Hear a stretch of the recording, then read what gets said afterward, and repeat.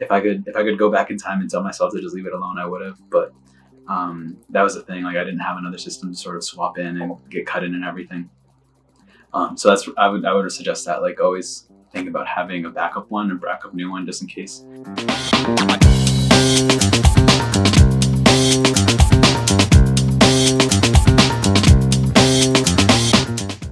Hey everyone, my name's Hector, and today I want to talk a little bit about when you should transition to a new system. So in my case, I had this one here, this old HD111 for about 3 months. You can kind of tell it's a little bit used, you know, like it doesn't look as nice, and it's definitely like the hair's a lot more sort of tangled. Like right now I got stuck in the knot right there. But yeah, like, so I'll give you a sneak peek of this. So this is sort of like what the head looks like right now. So you can kind of see like that middle part where I usually part my hair. You see a lot more poly than the normal person would want. So yeah, so this system is about 3 months old. You definitely don't want to go past 3 months. I think my new sort of metric is 2 months. And I only say that because I wanted to figure out what would be the sort of max amount of time I can use a system like this. So that's all coming from the fact that I am pretty much an experimenter and I want to see like what would be the absolute worst case scenario. For something like that, I think I was able to get 3 months out of it, but I think by the 2.5 month mark, it was looking pretty rough. There was one day where I was actually trying to reapply it onto my head, and I'd gotten a pretty bad knot here, like on the side of it where I part my hair, and I was just trying to like get at it with a comb, and the poly had been so sort of used and old that hair was coming out really easily. So as I was getting rid of the knot, I was also ripping hair out of the system, and it was really, really rough. I wouldn't, if I could go back in time and tell myself to just leave it alone, I would have. But that was the thing. Like I didn't have another system to sort of swap in and get cut in and everything. So that's I would suggest that, like, always think about having a backup one, a backup new one, just in case. But first of all, like, don't even let your system go, especially if you have an HD111, like don't let your system go past at most 2 months. But yeah, like that's the thing. At least here in New England, it's getting colder. It's cold now. With the cold weather, there's also less moisture in the air. With the less moisture in the air, that means that your hair has to rely heavily more on you. So you have to be the one to put in moisturizer and sort of keep it hydrated, because the natural air won't be there to support you like it would be in the summer, let's say, when it's hot and humid. But yeah, I think with the winter coming in, it makes it rough to avoid your hair getting tangled and getting dry. But yeah, like I think it's the realism of it comes from that, you know, like you definitely want to sort of be, you know how people like get their haircut like every 2 weeks. You kind of want to do the same thing with your system, where it's like you're monitoring it, not frequently, but you're monitoring at least to kind of be ready, so you're ready to go for the transition. So in my case, that'll be happening. So I installed mine this past week, so I think for March, I'll have a new system on my head. I'm not going to push it to April, because the same thing will probably end up happening again.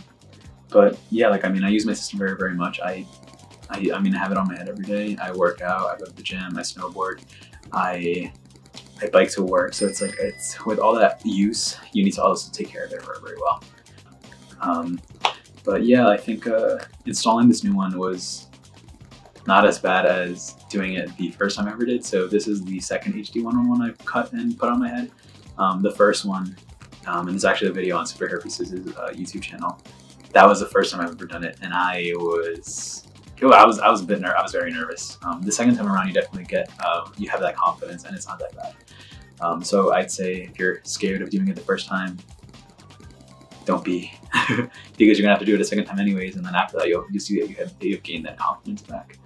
But yeah, like I would say that cutting it as close to your sort of hair, as close to your shaved part as possible is really, really good. Like you definitely want to do that. I think in my experience, what I did for this past system was I measured my head and then I cut the poly about 1/2 centimeter less. So in this case, like from my front to my back, it was 22.5. So I cut it to 22. And I think that when you do put the poly on your head, you sort of get like an added 1/2 centimeter. when you stretch it and you kind of push it back to kind of get onto your head. So I think that's something that I didn't account for in the past, but I did it this time. And when I pulled it back and everything, I couldn't feel like where it started, where like the system started and like where my hair ended.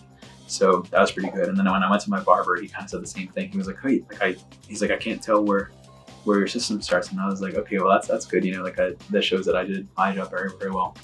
And that gave him confidence, because now it's like, okay, it's like you're cutting normal hair, you know, if you can't really tell where one starts and one ends, that means that, at least for the barber, it kind of gives them a little bit more confidence in their own ability, and just like they can kind of they can think a little bit less about like about your system, your hair as a system, and more just like as regular hair. But yeah, I think I would say that the HG111 system has definitely been, at least for me, will be the one that I will use for a very, very, very long time. And that's why I want to sort of figure out what are its limits, you know, like how far can you push it? Because at least for me, it's like, that's sort of my mentality. That's how I work. That's how I operate, where like I want to kind of know worst case scenario, what's going on. And in this case, I know that I definitely want to replace my system every 2 months, definitely not 3. And that's all way over the 1 month, I think, recommendation that Superhairpieces states on their website. So again, like full discretion, you know, like I take care of my system very well, and I can get 2 months out of it.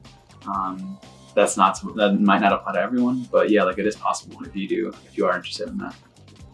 Yeah, the HG111 system is a game changer. Really thin poly, like as I mentioned, I saw before, like you can barely tell. I think it's very tough to see the hairline and where that is. But yeah, I think I've shared enough. I would definitely recommend the HG111 to anyone, but remember to take care of it very, very well. And yeah, thanks. Thank you, Superhairpieces. Thanks for sort of helping me in figuring out what I wanted, what I needed. They've been very, very helpful. So I would say if you guys have any questions or anything like that, definitely reach out to them. They can definitely get you squared away and helped out. Their product line is also amazing on what they have, and they even have like overnight shipping on some things too. I think I was able to get Ghost Spawn overnight, which is ridiculous. I was not expecting that I could get that literally the next day.